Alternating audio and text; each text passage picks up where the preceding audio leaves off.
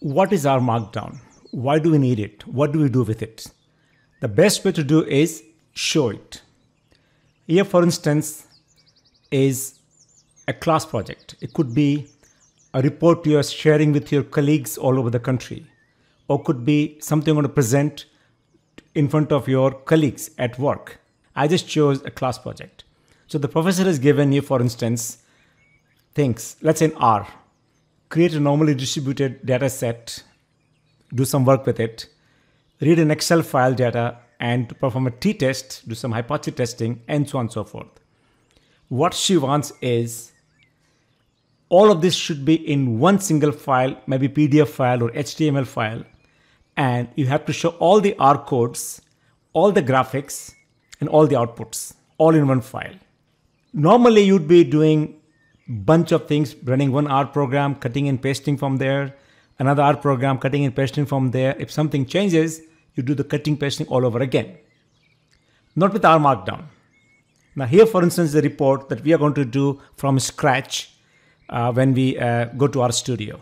This was all done in R Markdown in one single file. So here's the first assignment: generate normal distribution data set and draw histograms and box plots. Here's the data set. Here's our program. Here's histogram. Here is your more information, box plot. Then number 2, which is read an Excel file and perform t-tests and so on and so forth. And here's our program. You're reading an Excel file here. And then you have some outputs and some more outputs and your final conclusion, whatever that is, the p-values and everything out there. So all of this was done in one single file. So what else? Well, think of this way. In this report, for instance, you're reading from an Excel file. Imagine this is an Excel file from work, some sales numbers. They change all the time. Every day they're changing, every minute they're changing. You don't want to, again, cut and paste and copy each time the numbers change.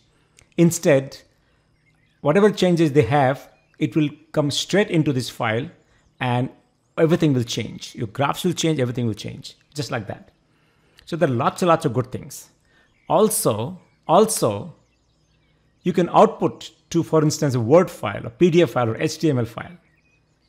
Or you can combine different programming languages in one place, like R, Python, etc. And you can also have lots of options. You don't have to display the code if you don't want to. Anyway, so let's go to our R Studio. We're going to install these packages. And once you install them, you're ready to go for R Markdown. So here in our studio, we're going to start a new program. Let's say file and new file R script. And then I'm simply going to paste those programs that we're going to have, run them. 4 packages. You run them, like for instance, just go there, run it. It takes some time, so they'll run it. Then run the next one, the next one, the next one. Once we're done with it, we are finished with this thing. We don't need to install packages anymore after this one. Then we are ready for the R Markdown. So for that, we again go to File and go to New File and R Markdown right there. You can name it, let's say, my first project. And my name is there, which is fine. And we can suppose do a PDF file. Let's do a PDF file. We can change even afterwards too. And OK. And this it generates my first project, etc., etc. And for instance, this is simply instructions. We don't need any of this stuff. So I'm just going to delete all of it, including this portion here. So delete all of it. Done. So now we're going to insert an R code. Let's just write something there. Okay. So we are going to do some R programming. And you can also do bold and italics and all that, which we're going to see in a minute. So now, to put our first R code, we can just simply go there and click R, and that creates R. Or you can type it in. This is the backtick which is on the left-hand corner of keyboard, the very top, one of those ones there. Now, suppose you can create a vector v1. The programming is done. I am done. Okay, so this is it. The program is within this R chunk, they call it, in this range. Now we're going to run it, but running there is more like knitting it, knitting everything together, like you do a sweater. So write this one, or you can do Control-Shift-K, click on it, and it's going to start giving the output file.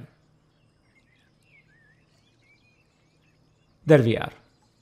My first project, we're going to do some R programming. This is the code and is a histogram, and I'm done. This is it. That's how simple it is. That's how easy it is. So here is our file. I already have done programming everything to save time, but we're going to go over it, every step of it.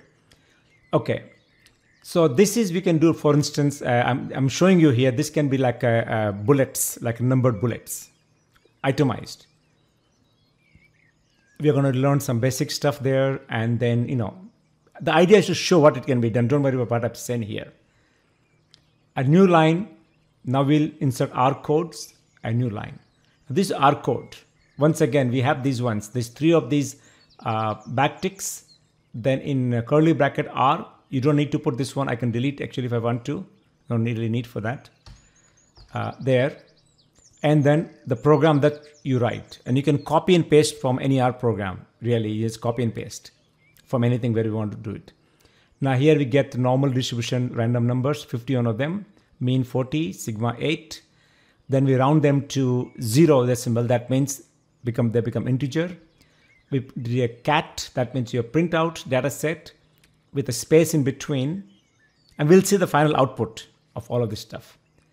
And we do a histogram here, and these are our comments. Now we can do inline code.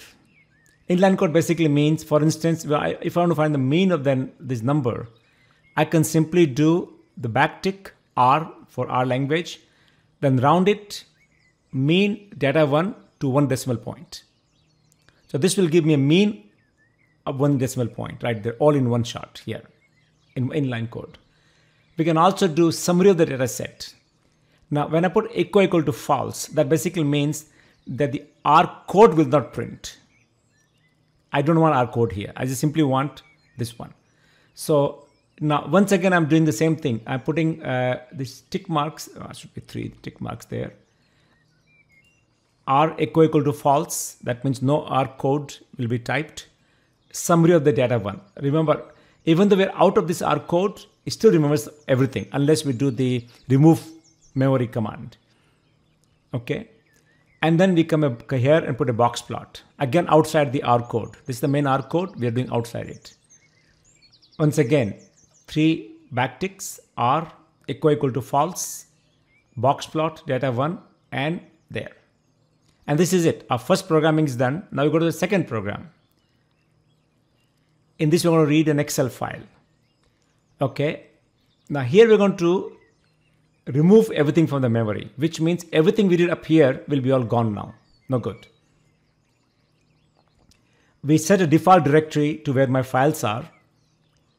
And that's the default directory now. So I can read anything I read or write will go to now this place. Install library, read Excel. Now this will give me a warning message. Okay, normally they give you warning messages.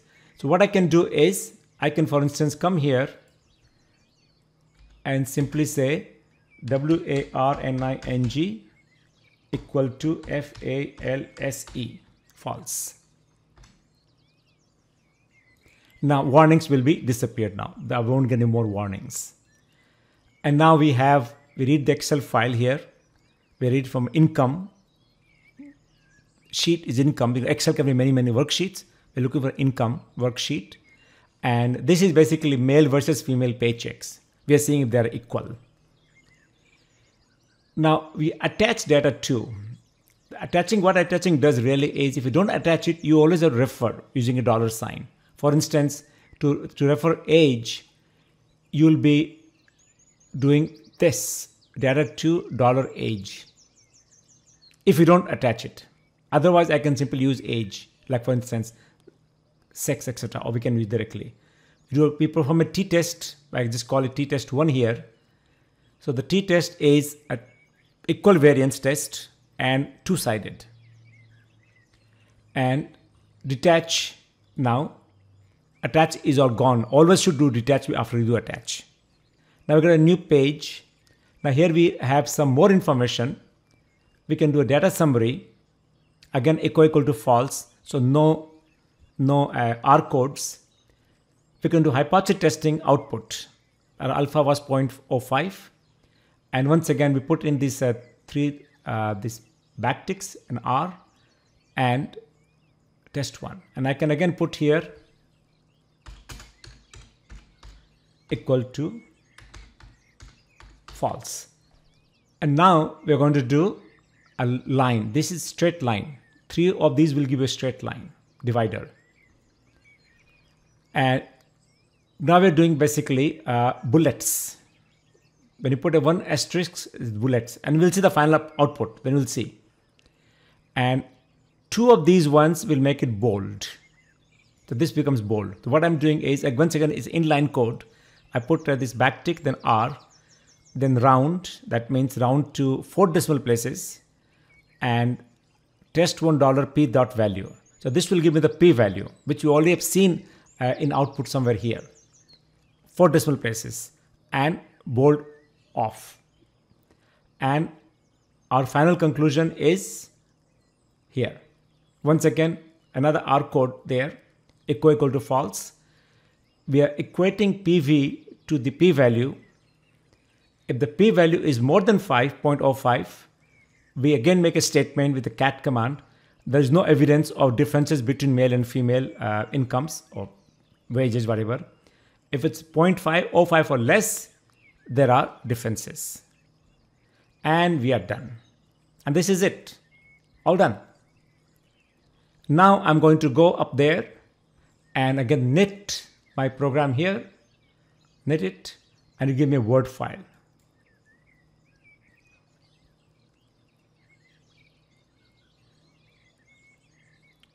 Here's the Word file. All done. Now we'll see what we're doing. Our purpose to learn about R Markdown, we will. Now see here, 1, 2, 3, 1, 2. So I want to show you that one. That's what it is. Insert the R code. Now these commands are there, comments which could remove if you want to the Word file. This is the R code, the whole code. Plot histogram. Here is the dataset output, all 51 numbers, separated by space. Right there, dataset, space, separated by a space, right there, space. Then our histogram. Now see, we notice here, I said equal to off, which means it did not print histogram thing. It simply gave me the graph. And now this is a picture thing. You can copy and put your PPTs, if you want to put in PPTs, right there, all of them. This is summary. Again, I'd say equal to false. So no code is printed. This is our summary of the whole thing. And now we go to, here's the box plot again.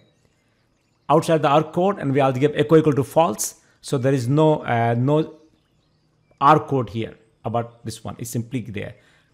And then, now we'll start a new program. We will read from Excel file. Now here's again the R code. And now here again more output, data summary we wanted with a no echo. So here's the data summary.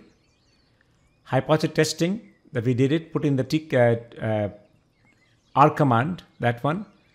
And now here the bullets. The p value in bold, 0.0434, which means less than 5%. The confidence interval does not include 0. So our final conclusion, again in bold, there are differences between male and female incomes. And italics, we are done. And this is it. Now if your data file changes, run it again, you get different reports. So honestly speaking, it's one of the best things you can do with R and other things also. You can write a whole book on using R Markdown. People do that also, if they're using, especially using R and all that. So my presentation ends right here, and hopefully you liked it.